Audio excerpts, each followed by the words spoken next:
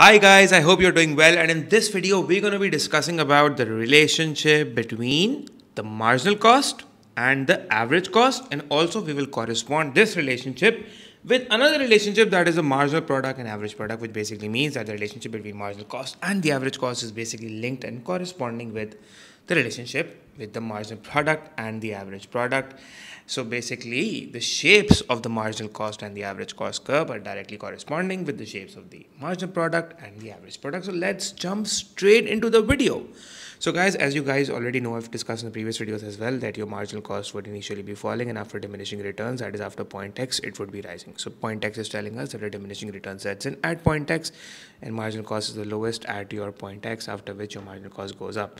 We've also discussed the shape of the average cost curve, that it goes down and then it starts increasing. And the reason why the average cost curve is this, U-shaped, is because what's happening is that initially marginal cost is falling, which is actually pulling the average cost down, and marginal cost intersects the average cost curve on its lowest point, and then since marginal cost exceeds the average cost, since each additional unit is bringing in an additional cost, the additional cost contributed to the firm because of the production of an additional unit is basically more than what an average unit cost. So that is actually pulling your average up, right? So yeah guys, you can clearly see that at this output level the marginal cost is exceeding your average cost, and it is basically pulling the average cost up.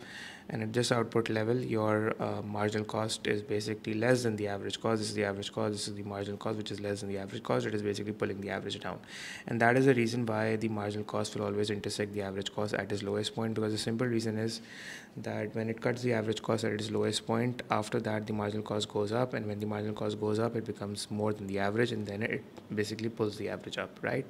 So yeah, that's the simple reason. Remember that marginal cost will always cut the average cost at its lowest point. So marginal cost will always cut the average cost at its lowest point, and the marginal cost will also cut the average variable cost at its lowest point, right? So basically the shape of the average cost, right?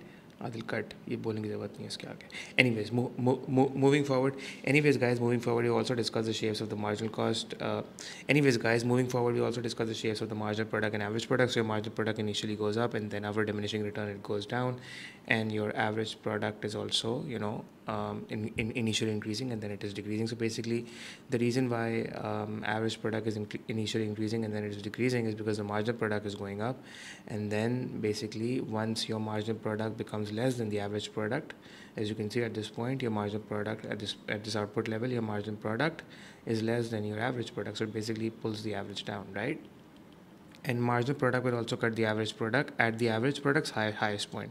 So guys, if you kind of analyze these two graphs, if you analyze this graph and you compare it with this graph, both graphs are basically the mirror images of each other, right? They are simply the mirror images.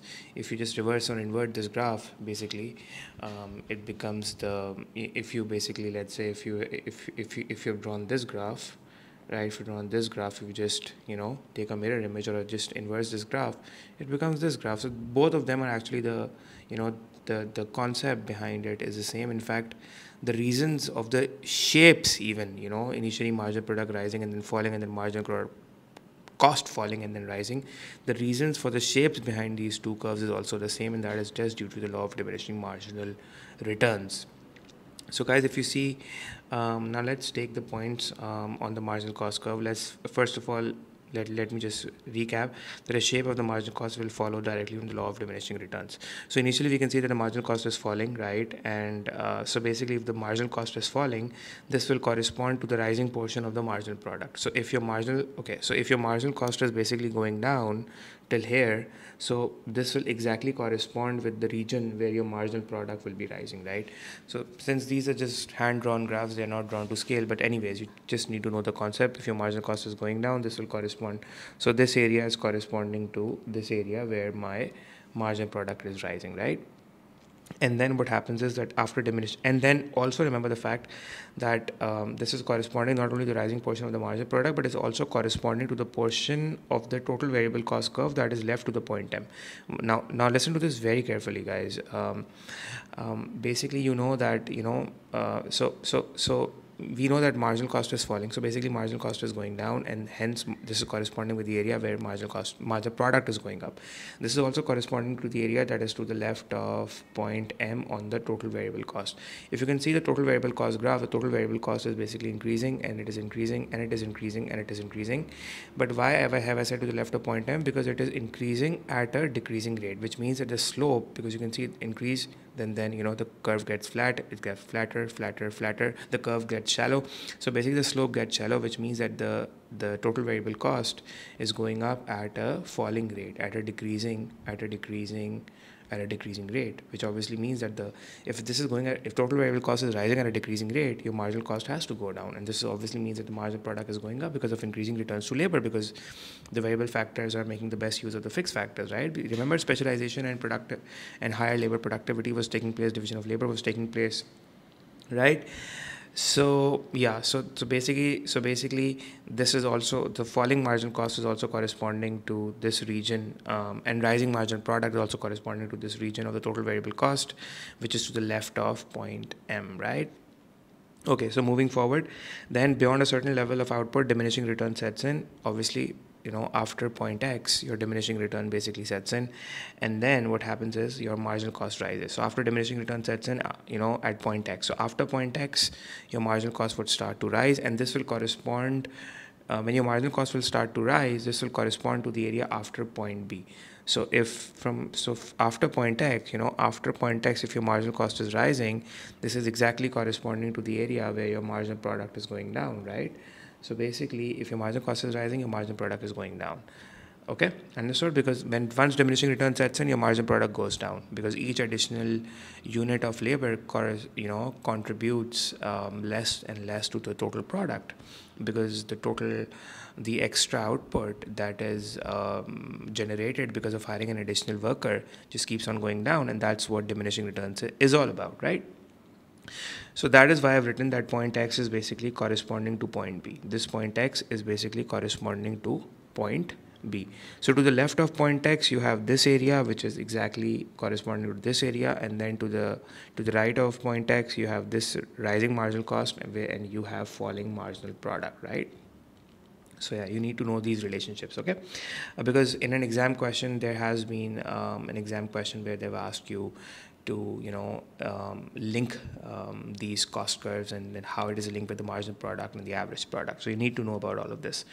So and then if point X is corresponding to point B on the marginal product curve, and then it is also corresponding to the point M on the total variable cost curve, that is after point M. So basically we know that if we see the total variable cost curve after point M, the total variable cost curve gets steeper. The total variable cost curve gets steeper, so it means that the slope gets steeper, which means that now the total variable cost is rising, so TVC is going up at an increasing rate, right? So the total variable cost is going up at an increasing rate, it means marginal cost is going up. And we know that all the marginal costs are variable, so the change in total variable cost is basically the marginal cost, right? Remember that, okay? So which means that your total variable cost after point M is rising at an increasing rate, which means that since the slope of the total variable cost, remember that the slope of total variable cost would be representing your marginal cost as well, since all marginal costs are variable. So we usually say that the slope of the total cost represents your marginal cost. By the way, I've made an error here. This should be total cost, not total variable cost, so please correct that.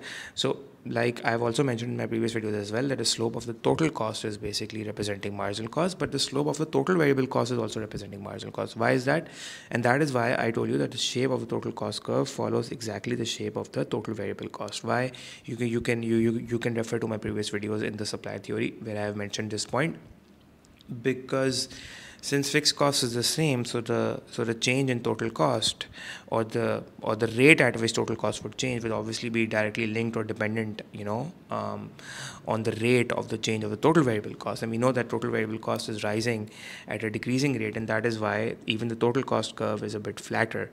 And after point M, we can see at this point even this point time is corresponding with the total cost curve at this point, and we can see that after this point basically total variable cost curve also becomes steeper, right? So these connect, basically there's a reason why I'm telling you all these connections, and there's a reason why you should have a deeper understanding of this, because the more deeper understanding you have, the better you can write in your paper 4 essay questions, and the better you will be able to understand your P3 MCQs as well. So that is why superficially knowing these diagrams and just rote learning and ratifying these will maybe you can get superficial marks, but you won't have that confidence in the exam. And whenever you will see an MCQ or a question that just the examiner twists the question, you will always panic, right? So basically remember that after point time, beyond point time on total variable cost curve, your marginal cost would be rising and marginal product would be falling. So marginal cost is rising, marginal product should be falling. They are corresponding with each other, and the simple reason is that the variable factors adds more cost. Then, so basically each additional variable factor, each additional labor costs more than it's adding to the output. That is why the marginal cost is rising and the marginal product is falling. And I've also mentioned this before as well, just let's go through it again, that additional units of output cost more and more to produce, since ever increasing amounts of extra variable cost is incurred on them. So obviously whatever extra output that we are producing, the marginal cost, the marginal product that we are producing, that marginal product is produced at a very high marginal cost, right? So marginal product is basically going down, and the amount of variable cost that is incurred on it is basically going up, and that's what decreasing returns is all about. It just messes up the entire thing for the firm, right? So a lot of extra variable cost is incurred on, and that is why the marginal cost is going up. So, and you can also, because you need to remember that you need to analyze in your P4 essay. So in order to, you can't just really say that marginal cost is going up. You need to analyze this as well. You need to tell the examiner what this means. And you could also write that if your marginal product is going down, obviously if your marginal product is going down, means that each additional labor contributes less and less to extra output, which means that marginal product is going down, because the fixed factors are becoming constrained and the variable factors are getting in each other's way. So then to produce a given, remember the pizza example that I gave in the initial video of the law of diminishing returns once, right? So basically then so if the marginal product is going down, then to produce a certain given quantity, in order to produce a certain given quantity of marginal product, or to produce a certain given quantity of, let's say, extra units, if I want these extra units to be produced, if I want that this should be my marginal product, or the extra output, that this should be my given extra output, then higher or ever increasing amounts of variable factors would be required, or ever increasing amount of wage costs would be required. That means that huge marginal costs would have to be incurred in order to produce a certain given quantity of output. And that is simply the phenomena of decreasing returns to labor, right? But initially when the labor was specializing, basically, in order to produce a given output, less wage cost or less amounts of variable factors were required, right? Because there was increasing returns to labor. Now there's decreasing returns to labor, and that's just messing things up for the firm. So remember the connection. Two things that you need to remember or take away lesson from this video is that the marginal cost cuts the average cost and the average variable cost at its lowest point. So if you remember this, I've also drawn this in the previous video as well. So if this is your average variable cost, and this is your average cost, since the distance will be minimized as on higher levels of output, since average fixed cost will be going down, so marginal cost would be cutting or intersecting or cutting through the average variable cost and the average cost at its lowest point. Also, if the marginal cost is more than the average cost goes up. If the marginal cost is less than the average cost goes down. So that's about it, guys. I think I've done a fair job explaining it, hopefully. And if you have understood the video, please do mention in the comments. I'll see you all around the next video, where we are going to be discussing the shifts in the short-run cost curves, and then we'll move to the long-run cost. See you there, guys. Take care. Bye-bye.